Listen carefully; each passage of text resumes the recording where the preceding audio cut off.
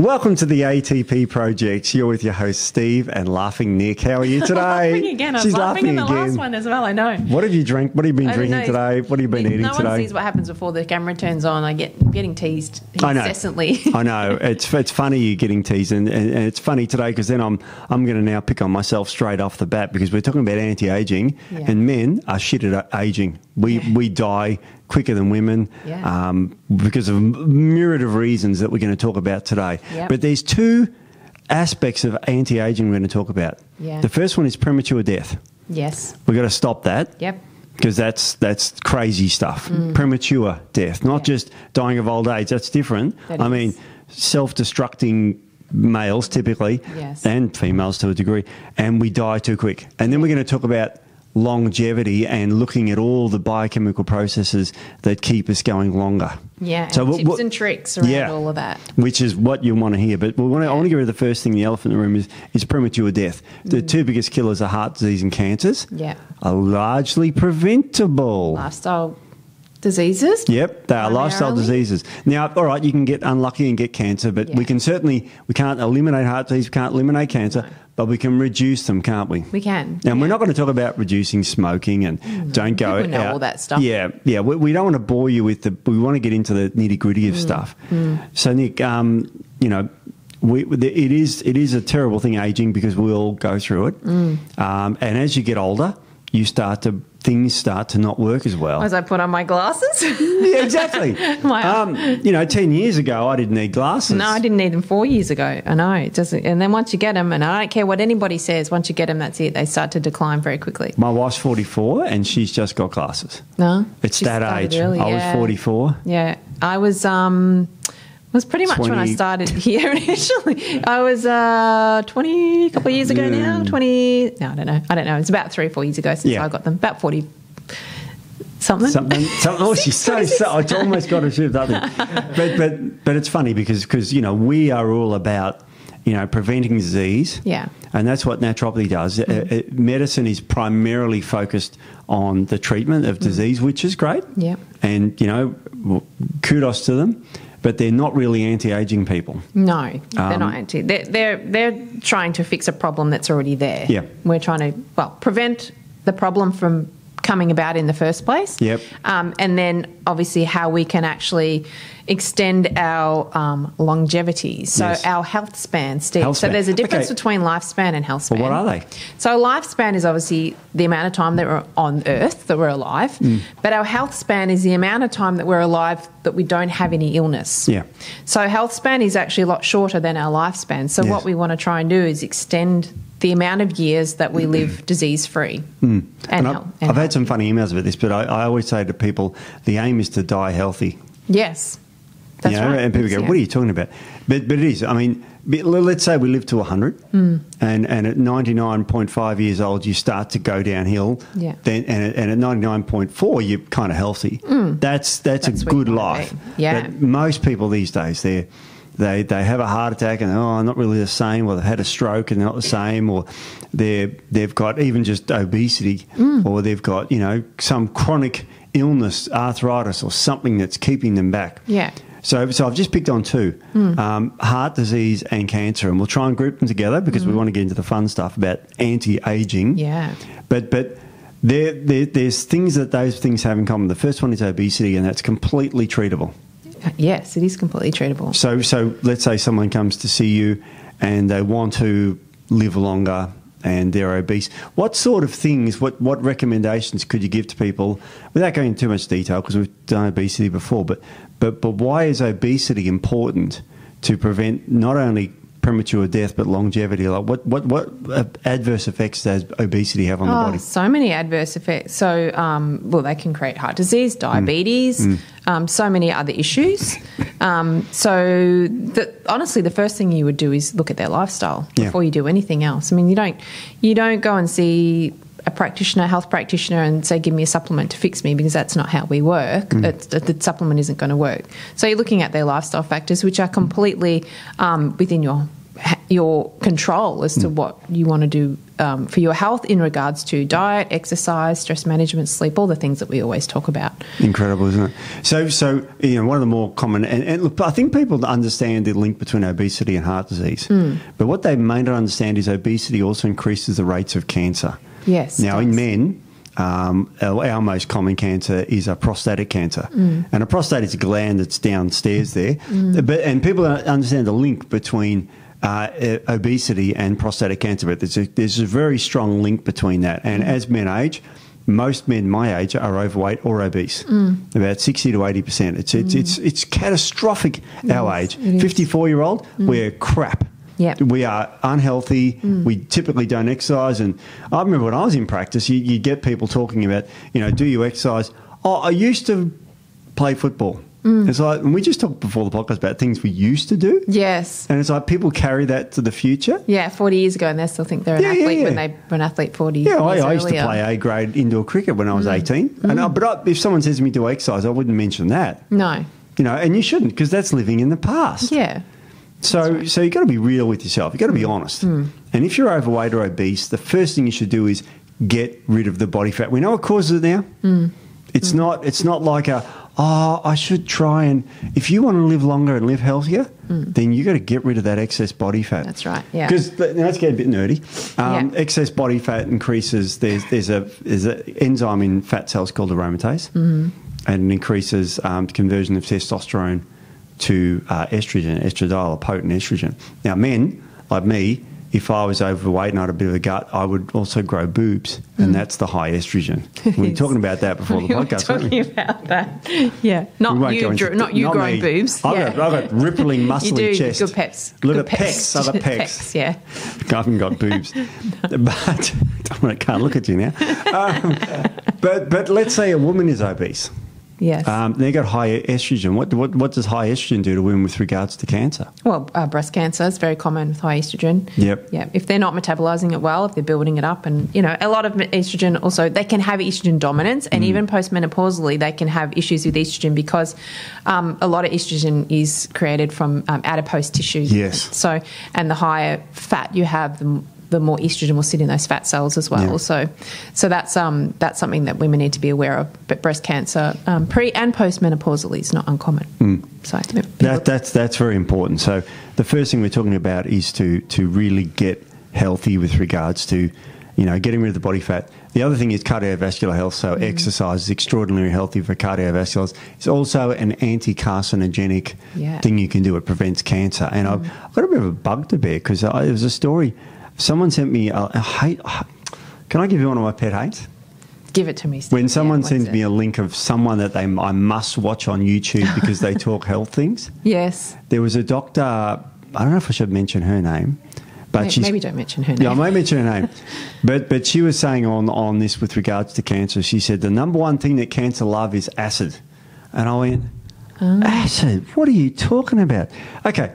So just don't be sucked in by social media, because this was an apparent doctor that talked about acid. Now, I gave you an apple before, didn't you? Did you eat it? I haven't eaten it yet, so I'm pretty safe from cancer at the moment. But if I eat it, what's going to happen, Steve? Well, what's going to happen is it's going to cause acid in your gut. And does that give you cancer? Do apples give you cancer? Because what does it break down to? Short-chain fatty what? Acids. So acids, like butyric acid, all the healthy things we've talked about in previous podcasts, valerianic acids are good for you. They are very good for you. Now, when you exercise, you were saying you did deadlifts this morning, you've got sore legs, which is a build-up of lactic what? Acid. Right. So exercise and apples give you cancer, do they? That must be what it is. So what I'm saying is a bit of a bugbear is if you're looking at these people that talk, and this was a video on longevity. Okay. Yeah. I mean, so careful, because, she just said that number one thing was that number two was sugars, which is correct. Yeah, that is correct. She should have put that one at the top. But she mentioned acid, so don't oversimplify disease. And, we know that when you measure a tumour, it's highly acidic because it's metabolising glucose. I was just going to say, and that's where she might have had the right intention. Yeah. And if you're not aware of a lot of the science behind a lot of these things, you're not going to hear it the way that perhaps she was trying to send it across. So that's, I think, where the lines blur and that sort of thing as well. And people can... So listen to that and go, okay, it's just acid. Oh my God, I've got to stop eating acidic foods. Whereas it's more an acidity within the body. So that's where people need to be very careful about what they're listening to, how they interpret it, and also looking at the qualifications of the person that's actually giving the advice, or the studies, linked to studies and things that they're quoting. So that information is legitimate. And of course, one of the most anti-carcinogenic vitamins is vitamin C, otherwise known as ascorbic what? Acid? Oh, my God. God. We've had it all wrong all along, Steve. And this is in fruits and vegetables too. Yes. So it's sort of like you just got... It's one of my big bugbears, and it's a friend of mine's brother who just sends me this stuff. And it's like, he just goes... And I used to read back saying, this is just wrong, don't listen to them. But they keep listening to her, and she keeps sending me this stuff. Oh, no. And I don't know how to... No, just... I don't know how to...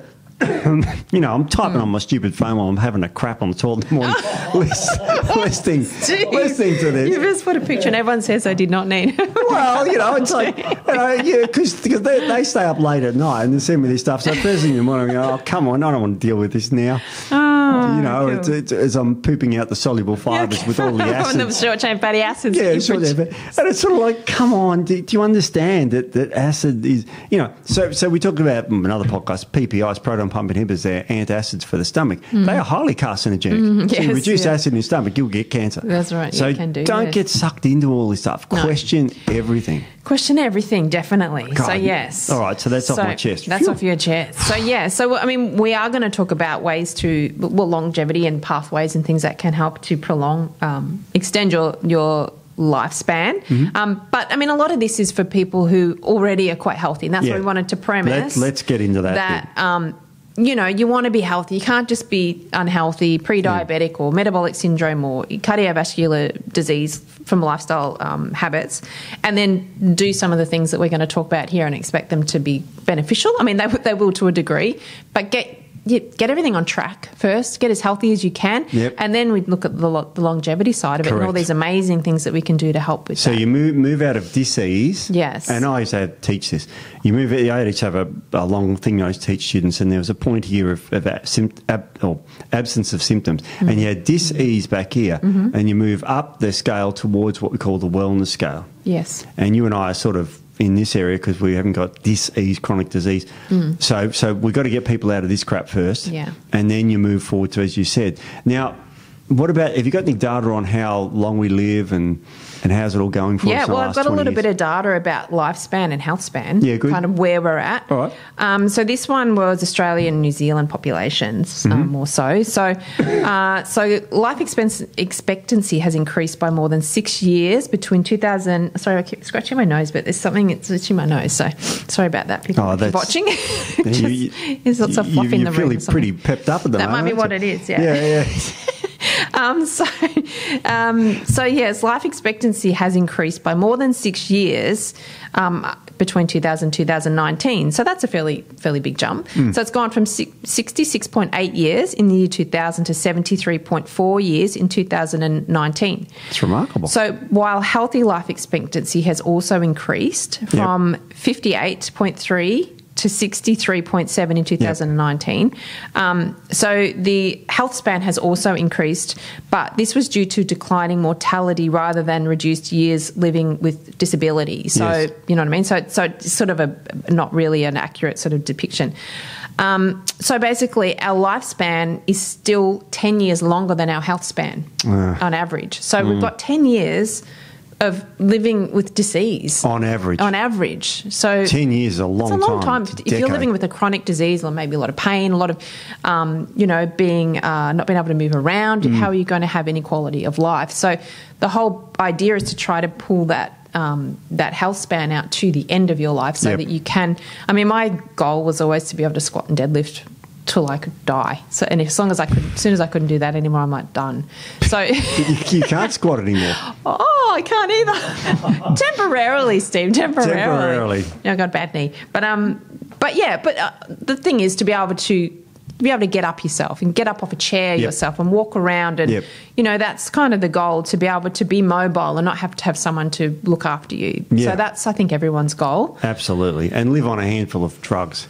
Yeah. God, I was at the pharmacy the other day and this lady walked out and she had a rubber band around all her drugs. Oh, yeah, I know. She was probably 10 years older than me, so she was about 64 or something. Yeah. And it's like, in 10 years, I don't want to be anywhere like that. And I know she had Crestor, it's an anti-cholesterol drug. She had propanol, which is an antihypertensive. So she had all these lifestyle diseases. Yeah. She was obese, and she also had some opioids in there, so painkillers. I mean, and it's a pretty standard progression, isn't it? They call polypharmacy. So you get one medication, and then you may end up with side effects. So then you get another medication. And I know someone very close to me who's been put on certain drugs, and then they've caused issues within other systems in their body, and they're up to like 14 drugs now.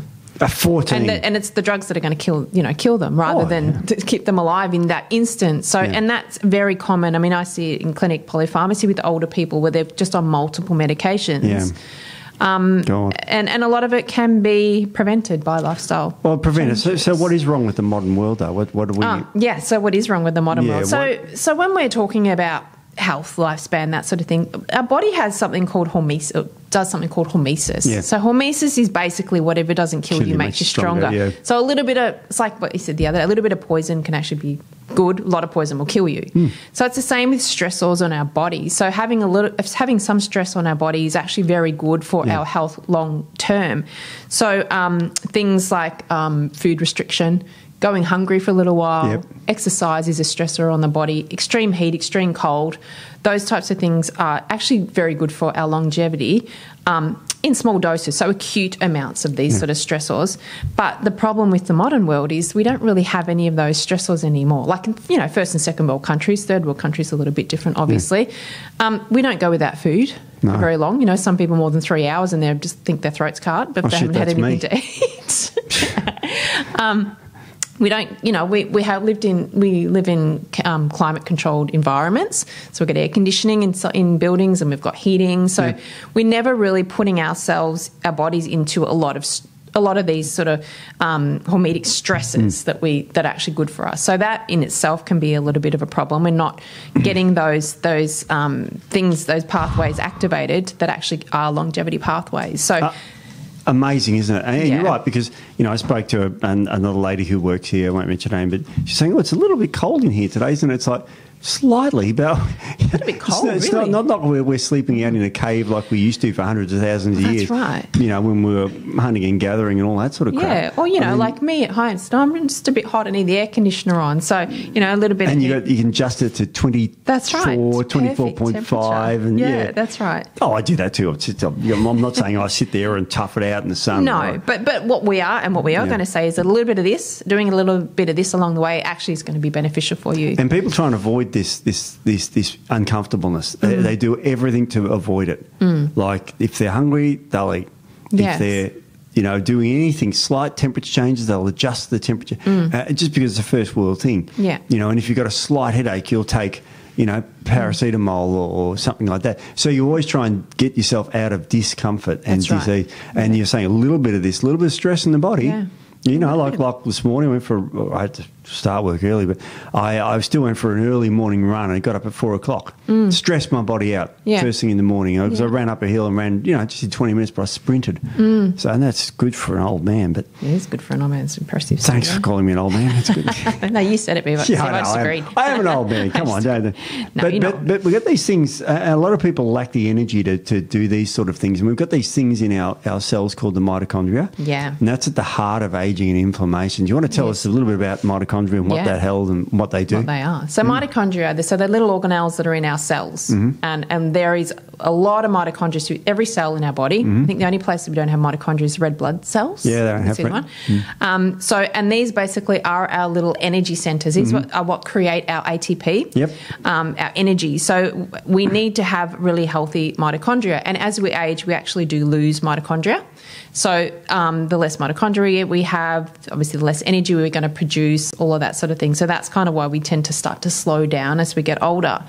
But there is a lot of things that can actually impact our mitochondria, and a lot of people have unhealthy mitochondria. They're losing mitochondria from lifestyle sort of factors and things like that. So we need to have healthy mitochondria to make ATP, because we can't store ATP, our energy, basically. So it has to be turned over continually. So the mitochondria are getting used a lot, and we're turning them over a lot. So we need to keep them as healthy as we can. So avoiding things, such as toxins and nutrient deficiencies, in stressors as well. So chronic stress. So there's a difference between acute stress and chronic stress. So when we're talking about hormesis, that's sort of your acute short-term stress, you're in, you're out. It's like inflammation. So we're going to talk about inflammation. Acute inflammation isn't bad. It's actually good. It's when it becomes chronic that we start to have a lot of issues. So we need to have, so back to mitochondria, we need to have really healthy mitochondria. So I've got some really good stats on all of this, but what were you going to say, Steve? I was going to say that, the ways to damage your mitochondria are left, right. So let's start with a few drugs. Can you think of any medications that people commonly take, and I mean commonly, to damage your mitochondria? Yeah, so the two that I would say people take quite often are antibiotics and aspirin. Aspirin's a really common, and antibiotics. How often do people take antibiotics? And they can paracetamol. Be really, very damaging to the mitochondria. Yeah. Oh, and cocaine, damn. Cocaine, I know, that's on the list, so sorry for the taste, cocaine. Jeez, now I know. Well, I've got to write that down. Crap. I had to throw that in for your sake, Steve. Thanks, just to let me know. Drop me in. And in the methicillin, that's a common anti-gout drug. Now, here's the weird thing. It's an anti-inflammatory, but it's also a potent anti-gout drug, which is really good for gout. But you got to remember, the gout person is usually the middle-aged fat man with the big swollen toe who's doesn't exercise anyway, so they're going to destroy their mitochondria, so they never feel like going to the gym ever again, or going for a walk for that matter. That's right. And their toes in pain. Methamphetamine, that's a good one. Methamphetamine, levodopa, which is a drug for your brain. It's an amino acid. It's found in beans. It's a natural thing. But if you take it as a drug, it's good for Parkinson's disease. And NSAIDs, non-steroidal anti-inflammatories. And look at the last one, Steve. Geez. Statins. Can't stand statins. Statins. And what does statin deplete? CoQ10. CoQ10. We talked about that in the past. CoQ10, very important nutrient for mitochondrial function. Yep. So that's why a lot of people, when they're on statins, they can get muscle pain and aches and things like that. They're not getting that mitochondrial energy production that they need. So alcohol is another one that can damage it. Alcohol and cocaine. Alcohol and cocaine. So, that cuts you out, Steve. You're in trouble. There goes my Saturday night. No, I'm going to get emails about this, aren't I? Yeah, totally. No, it's terrible. Yeah. No. But look, this is all bad news because everybody takes those drugs all the time. Aspirin, it's possible, even Panadol, probably the most common drug taking. Yeah. Amazing, isn't it? Yeah. So you can really damage our mitochondria. And mitochondria, without functioning mitochondria, you just got no energy or anything like that. Yeah. Well, I've got a little bit of a cool little thing here that might give you a little bit of a picture of mitochondria. So obviously we need mitochondria produces energy and then red blood cell production. So we need good blood vessels to carry around our blood so we can get our oxygen, so oxygenate our body very well. I will say mitochondrial reactive oxygen leakage is a strong predictor for longevity across all species. So having issues with oxygen leakage out of your mitochondria can definitely impact your longevity. And it's a free radical oxidizer, isn't it? It is. So oxygen, it's essential for energy production, but it can become dangerous when it's not totally controlled. So listen to this for some stats, Steve. At rest, the body uses 1 kilo of oxygen per day. That's at rest. 1 kilogram of oxygen. Yeah, that's a fair bit of oxygen, really. You think how light oxygen is, right? Well, about 18 to 19% of the oxygen in the atmosphere is oxygen. Yeah. Most of it's nitrogen. Yeah. And you've got trace gases like helium and argon. So we use 1%, 1 kilogram per day. But during maximal exercise, it can increase to up to 10 to 20 grams per minute of oxygen. Yep. So say you're doing an hour of exercise. Yep. So that's a hell of a lot. 1 to 2% of oxygen is lost in normal mitochondrial function. Leakage, Yeah, leakage. And then 200 milligrams, now I'm lost. So 10 to 20 grams of O2 lost per day at rest and 200 milligrams per minute at maximal exercise. So 200 milligrams of oxygen per minute is used at maximal exercise. Right. So that can create a lot of oxidative stress. That can sort of explain why as we get older, obviously we're exercising and then life and that sort of thing, creates a lot of oxidative stress, mitochondrial DNA damage. Yep. And then over the years, we start to slow down. So energy, oxygen production decreases and all that sort of thing. So people in their mid-50s, sorry, Steve-O, I think you're probably exempt from this. Probably not. That's when you see them start to slow down and get a little bit tired and, not have as much energy. And that's because their mitochondrial function is not what it was. There's a lot of damage over the years. Oxidative stress is coming from that. So looking after our mitochondria is really important. You're right. And I'm too old not to. I mean, when I was 16, 18, you can get away with anything. Yeah. You can eat crap and live like crap and stay up all night. In the early days when I used to play music, it was very, very common for me not to sleep at night. Not because I couldn't sleep, just because I was out playing all night. Yeah. Yeah, I never was out all night. I don't think I've ever done all-nighters. I was a nerd. Oh, the worst I've done was when I was on tour with the band and we did 2 nights straight. Wow. And that was like, it was New Year's Eve. And then we had like the next day, everyone was hanging around, but it was like a big festival thing. Yeah. And so we did what was called a recovery session, which was a 5 till 10 gig in the afternoon the next day, just all acoustic, all weird stuff. Anyway, everyone just kicked on. And the publican, where it was selling all the beer, they just kept drinking. So they said, can we keep playing? Just paid us more money to keep playing. Yeah. And they said, we'll tell you when to stop. And it just went all night and the next night. Oh, God, no. Jesus. So you wouldn't be able to do that now. Well, and your mitochondria wouldn't like that either. No, it wasn't good. It was like, I felt awful after that. Yeah. But like nowadays, I'm lucky to make it to 9 o'clock at night. Yeah, I know. I'm sort of a 9, 10 at night person. I'm more we're early risers. I was exaggerating when I said 9. I'm sort of like 8, 9. Okay. Yeah, I'm usually 9, but we get up early. My wife, 7:30 to 8. Does she? She's the worst of the worst. Although she got up 3:30 this morning. She was up before me. Oh, gee. She was just going to work snorting ketamine up people's noses today. Cool. No, not her nose. She is a registered nurse. She's in the hospital, but she's snorting ketamine up people's noses. Great. Okay, I'd like to be in your household anyway. So she smuggles some home. No, she doesn't. She doesn't. This is getting worse and worse for you, Steve. It's getting worse. What's next? So, all right, so you get this mitochondrial. So mitochondrial. So that can be that can definitely be a significant implication in our longevity and that sort of thing. So we want to make sure we're looking after our mitochondria. Well, how do we do that? Some things that we can do for our mitochondria, obviously live a healthy lifestyle, exercise, which we will talk about at the end. Got it. Exercise creates new mitochondria. Yes, it does. Yeah, so we'll talk more about that when we get to exercise. CoQ10, as I touched on before, very important for mitochondrial function. And which form? Ubiquinol. The ubiquinol. Think of alcohol is really good for you. That's what I teach my students, not ubiquinone. Yes, no, not convinced. So ubiquinol is the active form. It's very easy. Carries electrons through the electron transport chain. Yeah. So, and protects against oxidative damage. So it's really good. CoQ10. Obviously, it's depleted as we get older, and if you're on statins, definitely. Alpha lipoic acid and acetyl L-carnitine, really good for mitochondrial production. So that's something I'll give a lot to people who have mitochondrial issues. Yeah, so they're very easy to get hold of.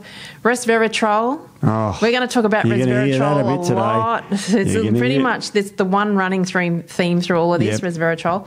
It increases mitochondrial production, protects against reactive oxygen species, and it regulates SIRT1, which we're going to talk about as well. The SIRT2 genes, we're going to talk about that coming up. Glutathione.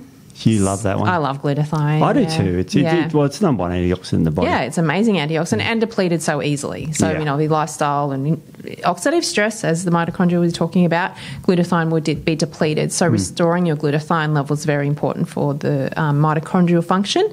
And vitamin E protects from oxidative stress as well. So there's some things you can do to help with your... I would love to get a jar of those nutrients. I know. Down the way. Because that's just good for everybody. You can get some really good mitochondrial complexes, actually, that have got a lot of these good things in them. So that's something you really want to look at. So if we're looking at longevity, that's one thing. Make sure your mitochondria are healthy and functioning well. And you got energy.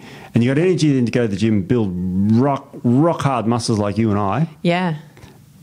Well, you. No, I was just waiting for you to say what you wondered what you're going to say next. But yes. Well, we want to do that. Now there are little enzymes that we're going to talk about that grow rippling muscles like mine. Yes. And it's called mammalian targeted rapamycin complex. Right. Can we just call it mTOR for today? mTOR for short. Good, mTOR. Yeah. So what's this mTOR stuff and what's it all about? Yeah, so mentor? It's a lolly, isn't it? Mentos? Mentos, yeah, that's dyslexia. I've said it back the front. It promotes cell survival through upregulation of protein, lipid synthesis, which boosts cellular metabolism. So mTOR is activated when we have nutrient intake, so eating, basically, and protein specifically, it works on that. So we've talked about mTOR. I'm sure you guys have talked about mTOR a lot in a lot of podcasts. Yep. Really good. So it coordinates cell growth when we have a lot of nutrient abundance. So that's when we're getting all those amino acids and all those good things in. So very good for growing, basically. It's a growth sort of a activator, basically. It is a good thing. Yeah. And you've got the yin of the yang, which is AMPK. Yeah, AMPK. So adenosine monophosphate activated protein kinase. That's it. So AMPK. So AMPK is kind of the other end of the seesaw. Yep. It's kind of from mTOR. So mTOR... What we want to do if we want to have longevity is we don't want to be activating mTOR all the time. No. So people are constantly eating. So every 2 hours, 3 hours, I need to eat. They're not allowing, they're continually activating this pathway, which is the growth pathway, which can be good for some things, but it can also be bad. So due to mTOR having an active role in activation of genes related to cell growth, any defects within the mTOR function can lead to cancer development. Yeah, so too cancers and all that sort of stuff. That's why when people say, they're eating, 12 meals a day or 10 meals.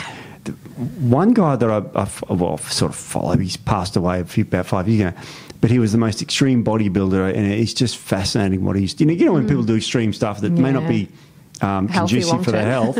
And he did pass away in his late 40s.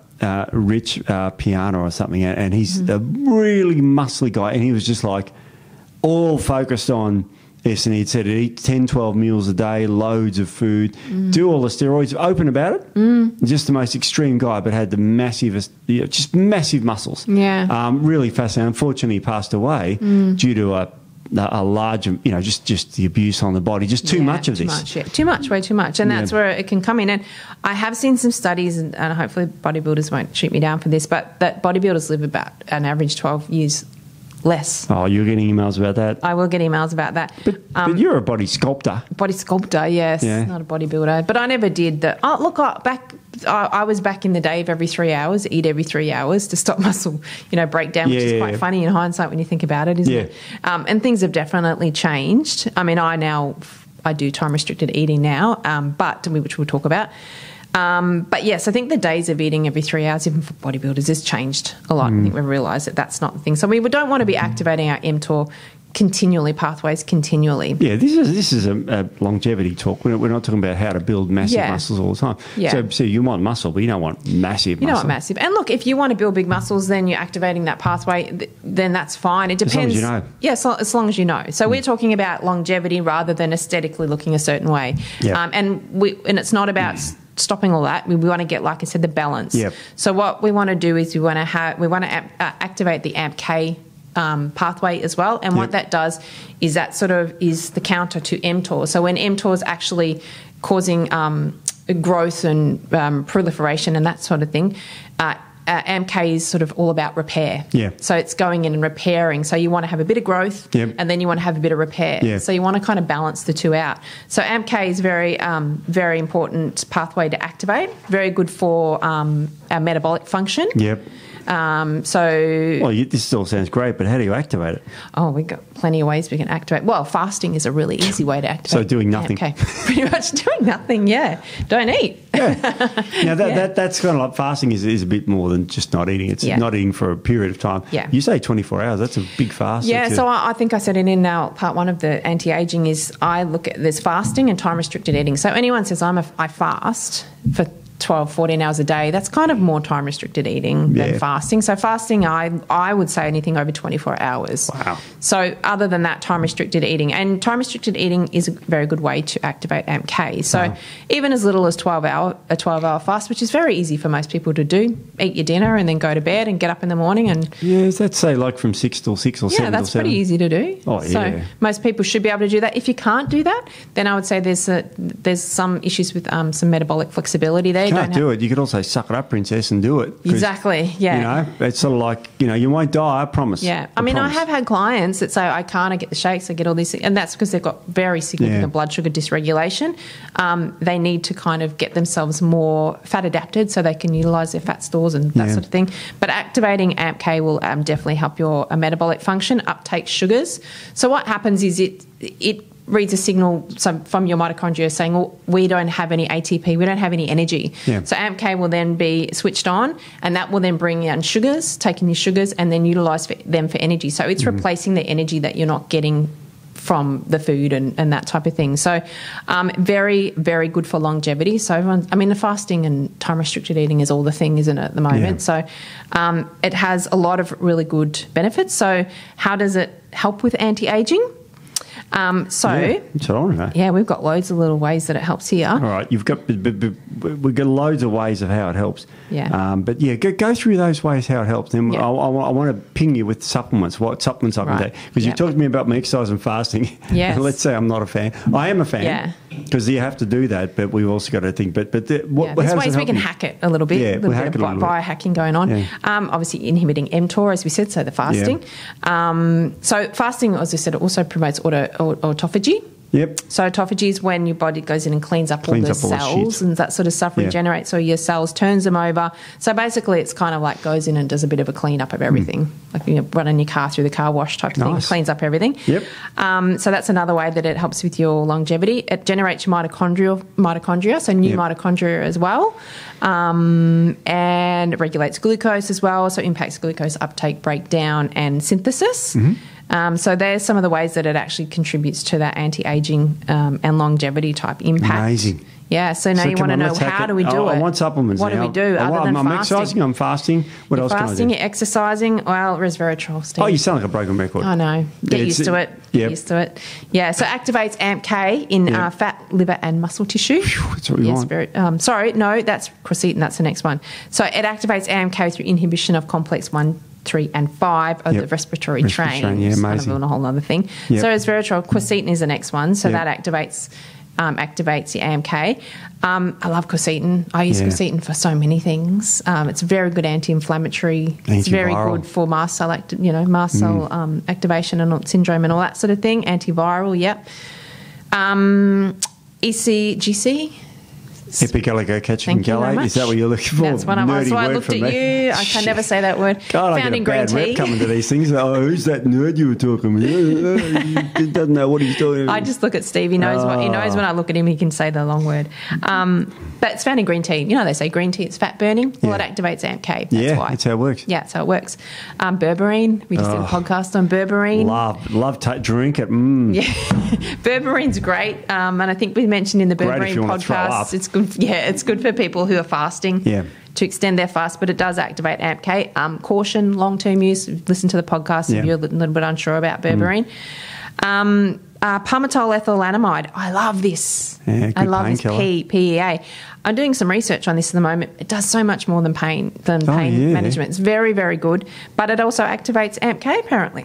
So that's something I'm looking into more because I think this is going to be the new supplement of the moment coming out. I'll tell you a story. A doctor recommended that to my mother-in-law. Really? That's a forward-thinking doctor. I went, post-surgery. Yeah, wow. Pain. Wow. Amazing, eh? That is amazing. It's very good for pain, very good for fibromyalgia. What's P? I'm going, what are you talking? And so she sent me, and it's PEA. Yeah, PEA, amazing. Anti-inflammatory, antihistamine, great for nervous system function, brain health, so many things. So it's good. It's found in egg yolks. Yeah, yes, it is. It's amazing. Astragalus. I love astragalus. So good. Very good for anti-aging, longevity. Astragalus. Yeah. Olive oil can actually activate AMPK too, believe it or not. Because of the polyphenols in it. Yeah. Fish oil. Creatine. Yeah. CoQ10. Again. Apple cider vinegar. Oh. There's apple cider vinegar with the fat. I'll tell you a little anecdotal story I did. Go for it. Years ago now, I just started adding apple cider vinegar. Did not change a thing.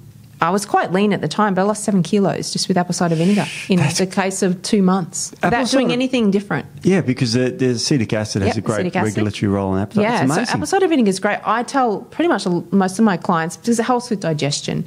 I've got a digestion podcast coming out. We'll talk a little bit about that. Yeah. But I've it's probably come out by now. No, I don't think it has come out yet. We'll have by the time this comes out. I forgot. We're coming back in time. Yeah, so apple cider vinegar, and how easy is that? So these are little hacks you can do. So if you can't fast for 16 hours, then try bringing in some of these things, and that can help a little bit with these types of things. So acetic acid's also in vinegar? Yeah, in vinegars, yeah. So really good. So put vinegar on your fish and chips when you're eating it at dinner tonight. That's right. No, yeah, that's like having a salad. Yeah, that's how people read this. Yeah. There's someone out there that would have thought that. Yeah, well, that's true, but you can't do that. You can't really bypass. Just talking to the people, you can't bypass it that much. You still got to do that. But I would look at time restricted eating as really amazing for so many benefits, as we said, the anti-aging in itself. But start with 12 hours, and then creep it up. So. And let me premise, men, no worries, you can do it. Because men can do anything. Well, we can't. Without any major concerns. Women, a little bit different. So cycling women, you've got to be a little bit more careful with your time-restricted eating around your cycles and energy and all that sort of stuff, because calorie restriction can suppress your progesterone production. So you want to be a little bit careful about that. Some women are sensitive, and if you have high stress as a woman as well, not so good to do your fasting. But you can do a 12-hour fast, so that's quite safe. Yeah. But I'd probably stick to 12, 13 hours. But, I'd say go otherwise, if everything's great and everything's balanced, go up to 16-hour fast is quite good. And that's not super hard to do. No. So I've actually, since I started researching this, gone back to doing the 16-hour fast, and I forgot. It used to be so much easier than it is now. I use an app just because it keeps me on track, but I don't do it every day. What does it say? Not now, don't eat now, it just says stop eating. No, it's just a fasting clock. So you press it when you start your fast, and then you press it to finish your fast, and you get stars if you get on your full fast or not. But I like, because I'm a tracker, I like to track, and I like to see that clock counting down. So I'm like, I've got 2.5 hours left. If I see the visual, I'll do it. Whereas if I just don't, if I'm just in my head, I'm like, no, I'll just eat now. It's fine. So, but I don't do 16-hour fast every day. But I'll do a 14-hour fast standard. Yeah. So fasting. So that's great. Time restricted eating is amazing. But all those other supplements that we talked about, they're great to add in, because they can definitely increase that AMK activity. So we've talked about mTOR, AMK. Yep. What about NRF2? NRF2. Now what's that big word? You can say the big word. Nuclear factor euthyroid 2 related factor. That's it? NRF2 or NRF2. Now, NRF2, is this a goodie or a baddie? So NRF2 is a really goodie. So NRF2 gets switched on when we have high levels of oxidative stress. So it comes in and cleans everything up. Basically, it's a sort of detoxifier and all that sort of thing. So we want to have good activation of our NRF2 pathways. So oxidative stress, as we talked about, environmental toxins, stressors, pollution, UV light exposure, aging itself can create oxidative stress.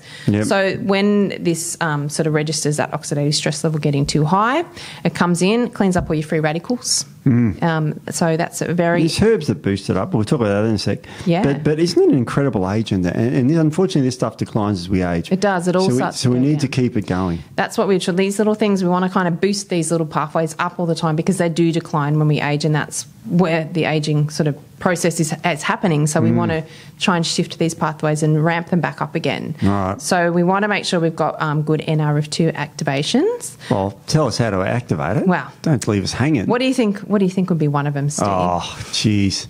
It's going to be quercetin, isn't it? It's going to be quercetin and resveratrol. They're two standards. They're the two favorites. Are you sure you're not just cutting and pasting from your last I could have, yes. thing, No, these are amazing. So resveratrol, quercetin, very good NRF2 activators. Luteolin. Yep. Samaria's thistle. I love Samaria's thistle. Yeah, milk thistle. Amazing. Silybum marianum for the Latins out there. Love it. Curcumin. Yep. Really good as well. Turmeric. Yep. ECGC again. Yep. Yep, and some sulforaphane, so from broccoli sprout, really good. Broccoli sprout, amazing. I use it for a lot of things. Good for gut health, good for detox, good for estrogen detox, good for antioxidant status, really good. So there's some things you can add in as NRF2 activators to help boost that pathway. Don't forget, it's in season right now, broccoli. It is in season, yeah. So gorge on the stuff while it's in season. Yeah. That's what we do. Yep. And if you have issues with thyroid, don't be worried about the whole you can't eat cruciferous vegetables if you have a thyroid issue. That used to be the thing. You can, just got to lightly cook it. Yep. And you're not going to be eating enough that's going to create such a big issue unless you're eating bowls and bowls of it every day. Yeah. So as long as you're lightly cooking it, lightly steaming it, you can have your broccoli. Absolutely. And it's very good for all those things. So yeah, broccoli is amazing, but broccoli sprout's very concentrated. And the broccoli sprout doesn't have any goitrogen in it. Yeah. So that's a really good one as well. You think? Yeah, thyroid problem. Amazing.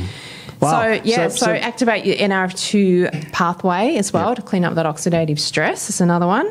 Now, we're not done with the 3-letter acronyms, are we? No, there's more. What's NADH or NAD, please? Well, the NAD plus is amazing. So this is... what's the long word for it? So nicotinamide adenine dinucleotide. That's it. NAD plus. So that... Plus is the hydrogen, by the way, yes. to see, and it's a plus, It's a plus, yeah. So it's an acid. It is an acid. Because plus thing is a proton, which is an acid. Yeah. So this is an acid, so this will give you cancer, right? Well, apparently so. I'm picking on that doctor. No. So NAD, this is like one of the anti-aging supplements that's been around. It's a very good shit. Such good NAD. So it's present in every cell in the body. It's critical for DNA repair. Yep. Cellular production and gene expression. Yeah. So it's a really good one. And these NAD levels naturally decline like everything else as we get older. So I've got bugger all. Bugger all, Steve. So you might have to take something that we're going to talk about. So, so we want to make sure we have really good levels of NAD, and some amazing things can happen when we up our NAD levels in our body, which we'll talk about. Because mine's going to be low at my age. What are we boosting here? So the way to boost NAD, so we can't just take NAD because it's quite unstable and your gut will break it down. So we can't just take NAD, but we can take nicotinamide riboside. Yep. Or we can take nicotinamide mononucleotide, so NMN, really hard to say fast. So that's NMM. NMM. So I can't say it fast. Do it again. NMM? NMM. I can't do it. There you go. So nicotinamide mononucleotide is NMN. Yep. But in Australia, it's a little bit harder to get. Yeah. So we use nicotinamide riboside. Yep. So basically B3. So niacin converts to nicotinamide riboside. Then that converts to nicotinamide mononucleotide, which then is converted to NAD in the body. Yeah. So obviously the less sort of pathways we have to go down to get to NAD, the better. So NMN is great, but NR, it's like so difficult with all these acronyms. Acronyms, crazy. Nicotinamide riboside, very good as well to have, and that will directly boost your NAD levels. I know you've got a personal story. I've got a personal story because I was checking out your legs before. Yeah, and that sounds very weird, but not for the reason that you would think. No, it is weird. No, I'm joking. No, there's a story. There's a story. You were showing me your legs actually before. I was showing my legs. I was showing my ankles actually. And I'm saying, look, I'm married, Nic. No, was that? No. It was nothing like that. Why were you showing me your legs? Ankles. What was going on? Well, So let me go back. Let me backtrack here. So we're talking about nicotinamide riboside or nicotinamide mononucleotide. Yep. And all the benefits that I'm going to tell you of what the role of NAD does. But before we get to that, there has been a lot of anecdotal reports of NR, nicotinamide riboside, or NMN, actually working on female hormones. Oh. So women who perhaps aren't cycling anymore have started cycling again. So I like to play around with things, Steve. I like to experiment. And generally when we do research on things, I'll go out and experiment with the things we're going to... Because, you've got to know what's going to happen. I'm the biggest experimenter on earth. If we're going to give things to our clients, we need to kind of know what's the deal and what if they work and all that sort of thing. And there's different forms and what's right, what's not. But I've been taking resveratrol and nicotinamide riboside, and I've been taking for a little while, but I upped my doses. I don't know, full disclosure, hormonally, I'm nearly 50, so they're declining, let's say. I started upped my dose, and within a couple of weeks, my hormone levels, because I track my bloods quite regularly, FSH went down and my estrogen went quite That's follicle-stimulating hormone. Now, usually elevated follicle-stimulating hormone means you may be coming into menopause. Maybe. Yeah. So the higher it is, obviously, the more likely you are to be menopausal. And then my estrogen came right up. So, and I can get a little bit puffy when I get a bit of estrogen. Well, I've got quite a lot of estrogen in this case. So in my case, it actually has boosted my hormones. Wow. So is this, and I'm going to do a lot more research into this, could this be a key for postmenopausal women?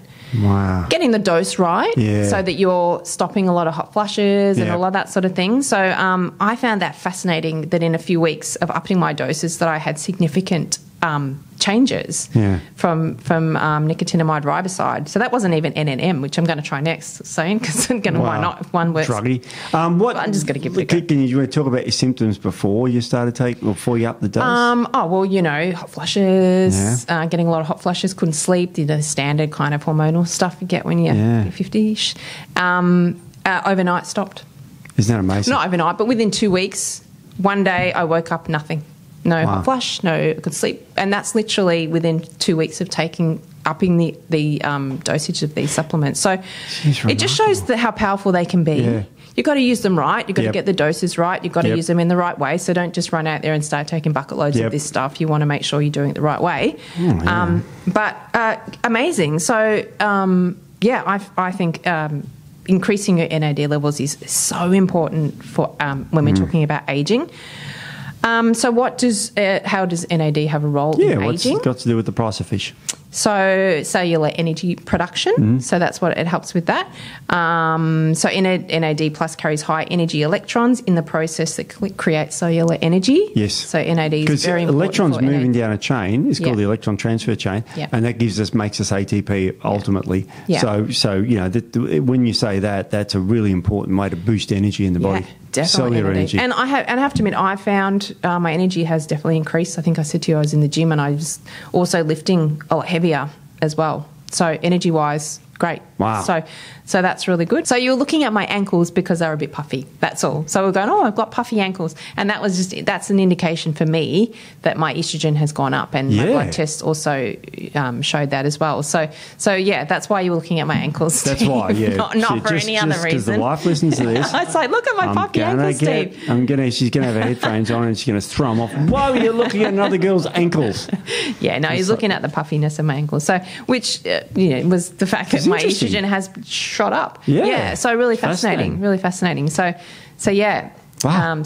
Now there's lots of other cool biochemistry in the body, but one my favourite is the sirtuins, which is there's 7 of them. There is 7 of them, and we sort of want to activate them and we want to look after them and that sort of thing. You want to just give a quick rundown what they do and where they work in the body. 3, 4, 5 are in the mitochondria and the rest are in the nucleus, and the 2's in the cytoplasm or something. Yeah, so we've got 7 sirtuins. So sirtuins basically are called, they're nicknamed the longevity genes. Yes. So they were only discovered about 20 years ago. Yeah, I did a 7 of them about 20 years ago when they were discovered. Oh, there you go, when they first came out. Yeah, so like they play a key role. Jack about them. Oh, and they're so cool though. All these things are really cool. They play a key role in cellular function, cellular health, aging, and longevity. That's why they're called the longevity genes. Yep. So there are 7 of them. So NAD levels naturally decline with age, as we said. Thanks. And the sirtuins decline right alongside them. So when NAD levels go down, so do your sirtuin genes as well. So they all 7 sort of behave a little bit differently, but they have the same goal. So that the goal is to regulate cellular health and control the aging process. Yep. So SIRT 3, 4, and 5 are located in the mitochondria. That's right. 1, 6, and 7 are in the nucleus, and SIRT 2 is in the cytoplasm. So all can slow down the cellular senescence, and we're going to talk about cellular senescence next as well, because that's a really cool process. Is and isn't. So they can all slow down cellular senescence, but some of the main functions of the sirtuins include repairing damaged DNA, upregulating mitochondrial activity. So there's that mitochondrial connection again. Increasing antioxidant pathways. So again, that NRF2 activation as well with that antioxidant switch. Responding and adapting to cellular stressors as well. regulating telomere activity, which that's coming up as well. Telomeres and how to lengthen our telomeres. Yeah, I want to make them longer. We want long telomeres, yeah. So it helps to regulate their activity, controls inflammation, and generates cellular ATP production. So our sirtuins do a lot. Oh. So yeah, so I've got some like highlighted things here. Just give us a few highlights of that, because there's a lot of information. There's a lot of information. What are some of the highlights you found out about? All right. So a 1999 study published in Genes and Development found that overexpression of the SIRT2 gene extended the lifespan of yeast by 30%. Didn't you love that? That's amazing. It's that's yeast, and I know we've done studies, and it may not translate to humans. May not, yeah. But what if it gives you 5%? Exactly. It's 5 years. Yeah, that's right. I mean, there's not a lot done on humans yet, but there's a little bit. But, usually it's mice. In the longevity studies, mice, yeast, worms, they're the main kind of creatures that it's done on. A 2013 study in cell metabolism found that increasing SIRT1 in the brain led to delayed aging and extended lifespan in mice. Wow. So showing that sirtuins are involved in brain health as well.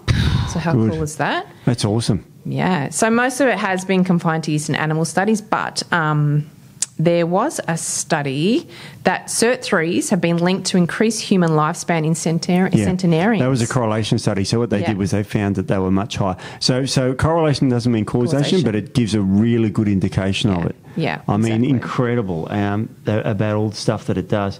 Yeah. Now, come on. How do we increase it? There's more. Let's just go cardiovascular health, really good for that as well. Yep. Metabolic health, so SIRT1, particularly for that one. Cognitive health, as we said, so the brain. What more do you want? There's three of the biggies, There's more, I know. And how to increase it. Okay, so. Yeah, I want to increase it. You want to increase that? You got to tell me I've got to go to the gym, don't you? I am going to tell you to go to the gym, yeah. I mean, that's the theme going all through this. Exercise, it definitely activates all these longevity pathways. So increasing... As long as you don't tell me resveratrol does this thing too. Oh, I've made it close your ears then, Steve. Yes, it does. So resveratrol, yes, it does preserve... it looks like it preserves sirtuin function. So, so that's pretty cool. So the fun fact about resveratrol, everyone thinks it's this antioxidant, the activity that's causing all these really great results. It doesn't appear that it's any antioxidant activity that's causing these results. It's more the ability of resveratrol to turn on the body's defences. So the depends on the body's defences to stressors. Right. That has all these benefits, and that activates your sirtuins as well. So interestingly, and resveratrol, let me say, it is in red wine, but to get the doses that you would need to be therapeutic, you'd have to drink about 1,000 glasses, I think. Oh, that's something like that. That's a Saturday night for me. So, okay, there you go. That's right, your alcohol and your cocaine night. Yeah, the cocaine bender. Look, right. As long as you don't tell me I have to starve, then I'll be happy.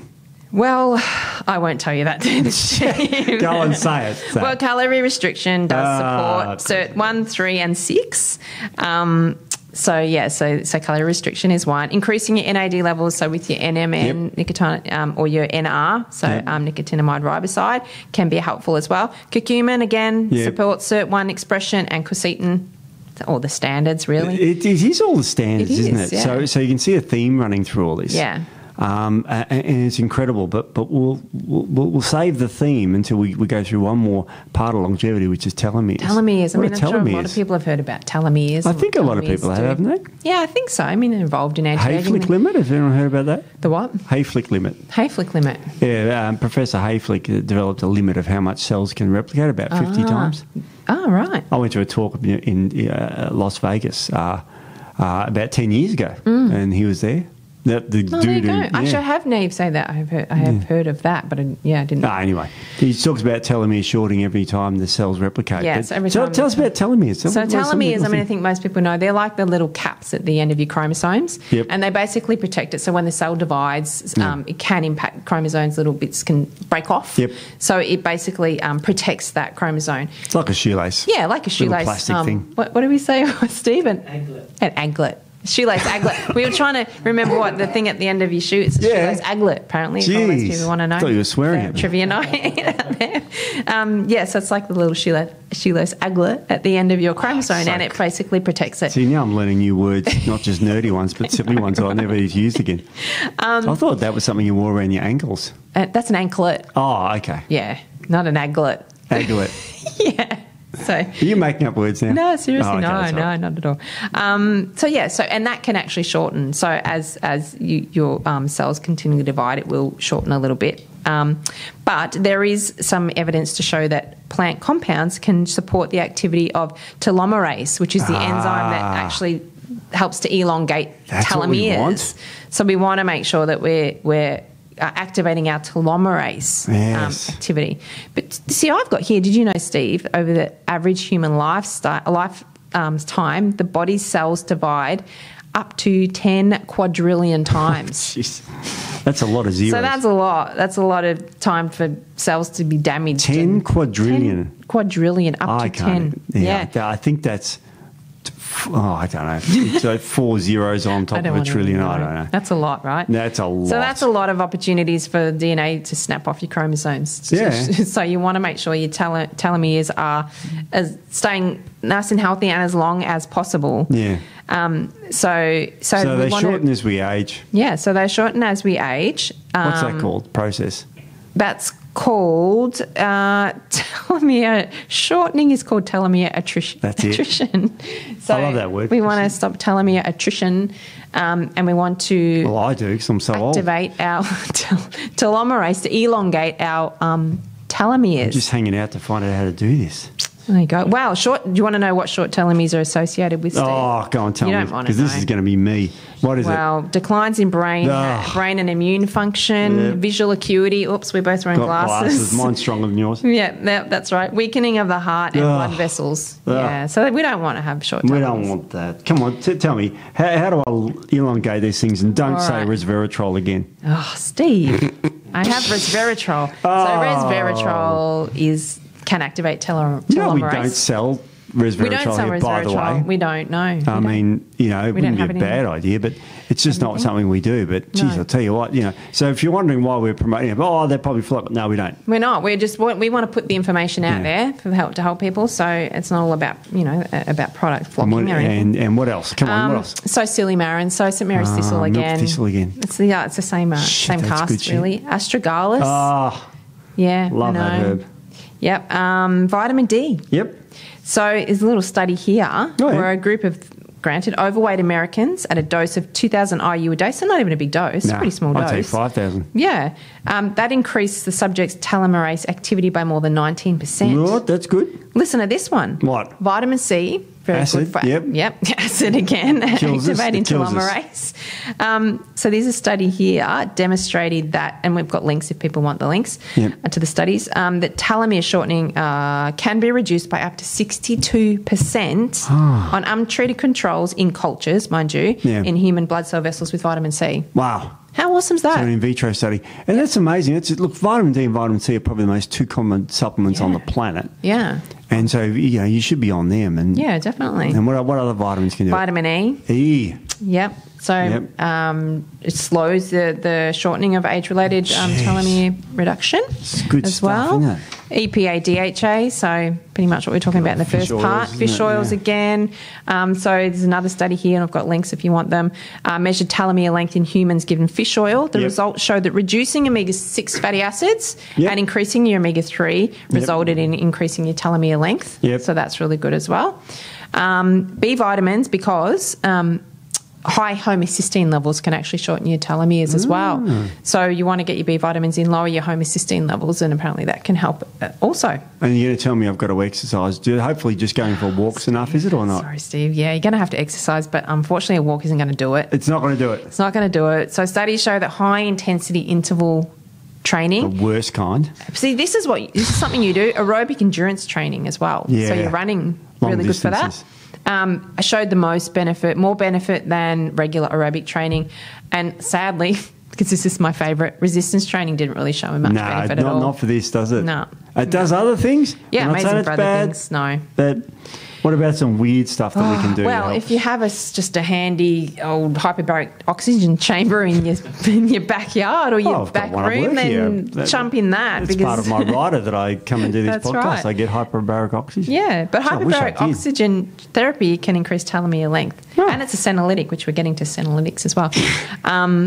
Yeah, so I think that's... the other name for senolytic cells. They've got a really cool nickname. I know. We'll get to that. Yeah. But apparently LA, this is getting quite big. They've got hyperbaric oxygen therapy rooms that people go to and jump in these. They're in Brisbane too. Are they? Yeah. Really? Yeah. I live in the bush. I was talking to one of the sales rep today, and you live in this. I live in the bush. There's nothing out there. Oxygen hasn't been invented out there yet. No, it has not. No, I should say that. You live in a great part of the world. But yeah, they have a hyperbaric oxygen chambers here. Well, there you go. So people can jump onto it or into it. Into it, literally. Yeah. And then get pressurised. So, increase your telomeres and kill off your senescent cells, which we're going to talk about. Now, senescent cells, what's the senescent cells? Zombie cells. I love that. Can we call them zombie cells? Yeah, let's call them zombie cells. Zombie. I know. I just want to say zombie. Zombie apocalypse is going on in everyone's body. Yeah. Well, they kind of are zombies, aren't they, the cells? They are zombies, yeah, and we'll explain why they're zombies. Yeah. So, what are they? Well, so when you age, your body accumulates lots of damaged cells. So I'm virtually a zombie now. Yeah, good. That's right.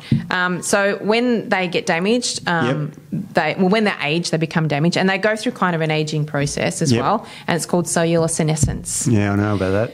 Yeah, so basically what happens if they replicate too many times, they can get damaged, and they kind of aren't really useful anymore. Mm-hmm. So what they do is they release a compound, and the compound is called SASP. SASP. So it's called senescence-associated secretory phenotype. Yeah. So they secrete this compound, and that sort of gets the attention of the immune system, and the immune system will come in and clean them up and kill them off. But what can happen is they can get to the point where the immune system won't be activated, and so these cells actually are sitting there and they're not dying, but they're not really doing anything metabolically either, so they're kind of just sitting there. So like a zombie, they're not doing anything, but they won't die, and they're just wandering around. And what they do when they wander around is they can actually spread this SASP to surrounding cells and turn them into senescent cells as well. So therefore the zombie apocalypse. So it's a really easy one to study because they are zombie cells. They are zombie cells. They go around and they bite or leave crap and and they spread themselves around. And they do. There's I don't know if it's a SASP, but they excrete like a blue kind of a dye. Oh, and I think they did it in mice. Okay. And then the older you get, the more blue dye you have. So that's showing that these senescent cells do build up as you get older. Oh. And obviously they're, attaching to all these surrounding cells and saying, hey, come and join the apocalypse. So then we're getting more and more and more. So we want to kill off these senescent cells. Of course we do. Because these are contributing to ageing along with all the other things that we've spoken about. Yep. So, Steve, how do you think we do that? No, you're not going to tell me it's got like quercetin again and something like that. What kills these guys off? Quercetin, Steve. Oh, Jesus. Quercetin. Where's my phone? I'm going to order some now. Resveratrol, quercetin, all this sort of stuff. Order that. So quercetin, very good for killing. These are what are called senolytics. So senolytics are what kill senescent cells. So quercetin, quercetin is another one. That's you don't more see potent, that. Yeah, it's more potent. You don't see it around as much, but apparently it's more potent than quercetin. But I think quercetin. Plenty. Very good. Specific form of quercetin too, because quercetin's not overly absorbable, so you want to get a good form of it. I have it on empty stomach helps. Yeah, so some say empty stomach and some say with food. So it depends. I do both. Sometimes I'll have one dose on an empty stomach and another dose with food. No wonder you look so friggin' young. I'm trying to cover all bases. I'm not even on that. And I take a good form. I take a phytosome form, basically, because it's more absorbable, more bioactive. So, and that way I don't need to take as much of it. You can take a lower dose and get the full effect. Yeah. So good quality quercetin. Luteolin. Yeah, it's good. That's a really good one as well. Good one. Yeah, and curcumin. So there's some top ones that help. They're good senolytics. Exercise as well, Steve. We're going to get to exercise. So exercise is a bit of a senolytic as well. Kills off his senescent cells, your zombie cells. So what have we looked at? We've looked at activating our AMP-K pathway. AMP-K. I'm just going to acronym them. NRF2. Yep. Oh, mitochondria. NRF2. Mitochondria. Getting mitochondria healthy. Yep. Activating your sirtuin genes. Yep, sirtuin genes. Increasing your NAD levels. Yep. Killing off your mTOR. So we're reducing our mTOR activation, and we're AMK, yep, we said AMK. Come on, Steve, I don't know. keep I'm up. losing track of all these three-letter things. We're talking about zombie cells. We want to kill our zombie cells as well. Oh, Jesus. So this is like... So there's compounds, and I can't remember all of them for all of them, but resveratrol features heavily. Resveratrol, yep, a really strong feature. Quercetin, yep. Turmeric. Luteolin. Yep. Silymarin. Yep. Milk thistle. Yep. So just those them five alone, amazing. And they're good for so many things. Like Silymarin we use to repair your liver. Yeah, really good for liver. So great for that. Turmeric is good for any sort of inflammation in the body. So that's a good one too. And resveratrol is good for absolutely everything. Yeah, it's great. Quercetin is an anti-inflammatory, really good, stabilising mast cells, immune system, viruses. I mean, you wouldn't, CoQ10, we haven't mentioned much. We didn't mention that, but we did mention that. But yeah, lipoic acid we mentioned earlier. I mean, these are cool supplements that are healthy and natural that we should be having every day if you wanted to live forever. Yeah, exactly. And as Queen said, who wants to live forever? Right. Exactly. Who does want to live forever? That's the only time I get to sing on these podcasts. I know. I let you go, Steve, because I just feel bad. We don't want to shut you down. But yeah, so there's some really good supplements that we can use. But then we've got some lifestyle things we can do as well, Steve. Screw those. No, you're right. Screw those, there's exercise, but... Well, we talked about exercise, so it boosts NAD levels. Yep. It builds more mitochondria, as we said.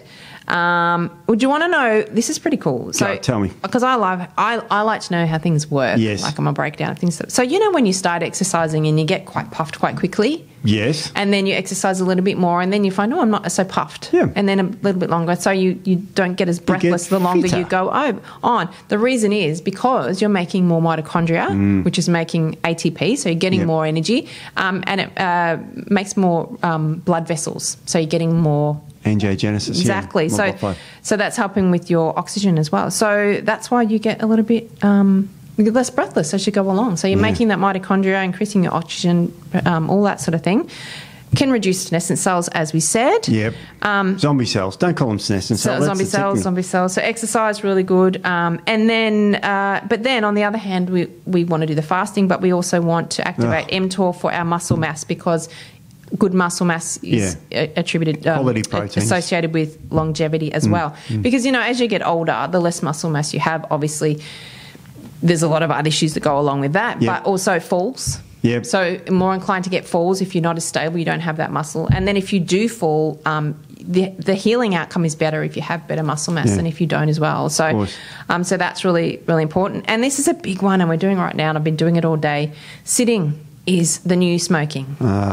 Really bad for our longevity. I've been in meetings all day and steering around all day. And we all do it. And a lot of people have desk jobs. So they get up in the morning, they go to work, they sit at a desk all day, they come home, sit down, eat their dinner and go to bed. So they're sitting continually. And there's studies showing that there's a level of muscle atrophy in your glutes and even your quads when you're sitting all day. So my ass is shrinking? Your ass is shrinking, Steve. I can't believe it can shrink anymore. I know. So get up. I mean, I've got a standing desk at home.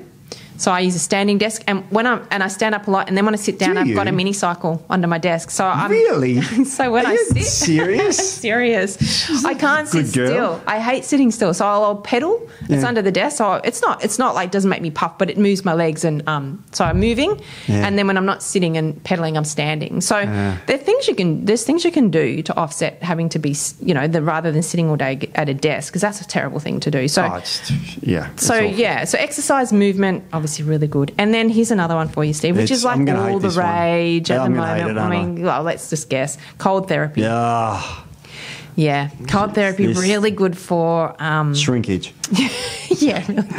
Apparently really good for shrinkage as well. So cold therapy, and they're thinking the mechanism behind this anti-aging is it activates brown fat. Oh yeah, you're shivering. Yeah. So babies have high amounts. I didn't know this. Babies have high amounts of brown fat because they can't shiver until they're about 1. So they have this brown fat that actually keeps them warm. So adults actually have brown fat as well, but it's mainly on our back. Yeah, and it's less. Yeah, so there's less of it. So, but when that brown fat is activated, it obviously helps our metabolic function. It can turn white fat to beige to brown. Yep. So that's really good. So can exercise. And so can exercise as well. Exercise. So there's a gene called PRDM16 that actually what turns that white to brown. It really mitochondrializes your white cells. That's right. And there's mice studies showing that mice that lack that gene have no brown fat, and they also develop type 2 diabetes and cardiovascular disease. Oh, yeah, they would. Brown fat has more mitochondria. Yep, because that's what it is. The colouring is the mitochondria. Yep, and the mitochondria in your brown fat's a little bit different. So they contain high levels of uncoupling proteins. Oh, that's what we want. Yeah. So these insert into the membrane of the mitochondria and allow protons that were built up to leak through the cell rather than be pumped out. So this creates less free radical production or free radical damage. So then less free radical damage is obviously going to be beneficial down the track as well. So increasing... I'm going to have to get back in an ice bath, aren't I? I know, and I don't know. I mean, I'll do a cold bath and a cold shower, but I just can't do the ice bath thing. I just can't. Ugh. And then on the other side of the scale, and there we go back to hormesis as well. Yep, so that's stress. A little bit of a stress on the body. Exercise is a stressor on the body. Cold and heat is also a stressor on the body. So heat therapy... There's a lot less research around heat therapy. Yeah, I think it's not as popular because who wants to be hot, really? Well, I don't. I'm hot already. But that's true. Our video guy who wants to feel the heat from being in a hot environment? I mean, everyone wants to be hot, I suppose, yes. But so heat it creates hormesis again, and heat shock proteins help to fold proteins correctly and stimulate beneficial pathways for health, such as building new blood vessels, more mitochondria. So in worm models, turning up heat shock proteins cause them to live longer. So there you go. So get a little bit of heat in there as well. Wow. Be a little bit get hot, be uncomfortable. Yeah, pretty easy in Queensland. Yeah, it happens a lot for me. Yeah. Happened on the weekend for me when I was working. Yeah. So this is amazing. I mean, there's so many things we can do to live longer. Yeah. And you've just touched on a few, and we've really run out of time. It's only late in the evening now. But isn't it refreshing? Because someone's like, oh, there's all this, I've got a sick this, I've got whatever disease. This is about, no, I've done all that. Now I want to move onward and live longer. Got everything healthy, on track, then you want to start implementing some of these anti-aging things. And we can also track as well. So that we don't have time to talk about trackers, but trackers can be another way. They're good. Blood markers particular blood markers that we look at for aging. And there's bioage testing as well. There is. So and they're amazing. They look at your biological age versus your chronological age, your pace of aging, your telomere length, weight loss response report. So really good way to look at what your biological age is and where you're sitting in the aging. And you can test. That's a test you can do. You can't manage what you can't measure. So this is a great direct measurement. I think test and measure is amazing. I mean, look, people say, oh, naturopaths test a lot. I don't over-test, but we have this technology and we have the resources available that we didn't have before. And tracking is an amazing way to sort of, measure how things. You can't do something and then not track to see if it's working. No. So, and I kind of look at it like your car and your car. So you take your car to the service, you get it serviced every now and then. You have your dashboard. It gives you all your readouts of everything that's going on, so you can track what's happening, what's not happening. So why are we not doing that for ourselves? We get our own dashboard and our own health dashboard to see where we're at. We put ourselves through all these processes to keep our bodies nice and healthey. Measure yourself. So I love tracking. I mean, like I said, I do a lot of experiments and tracking on myself. Some of them work. Some work, some don't. But hey, it's for the good of the people. But what a great list of supplements you gave, and they're readily available. They're not super expensive. No. Most of them are readily available from most health food shops, or they can see you to get the quality stuff. Look, just be careful what you get. That's all I will say. Is the quality of some things and the form of some of them as well. So make sure you're getting the right things. I use practitioner products because they're good quality. So, but yes, this is definitely obtainable for everybody. So. And everyone should be on this path. I really believe that. You want to increase your health span. I didn't say lifespan. No, health span. Because you want your health span. Everyone knows what that is now. What an amazing roundup. Well, that's about all we've got time for, but I think if we live longer, we can do more of these podcasts. That's right. So we better go and get our resveratrol I'm going now. I'm going to get it. It's bloody amazing. And our non-eating, Steve. Not eating. I can manage that for 5 minutes.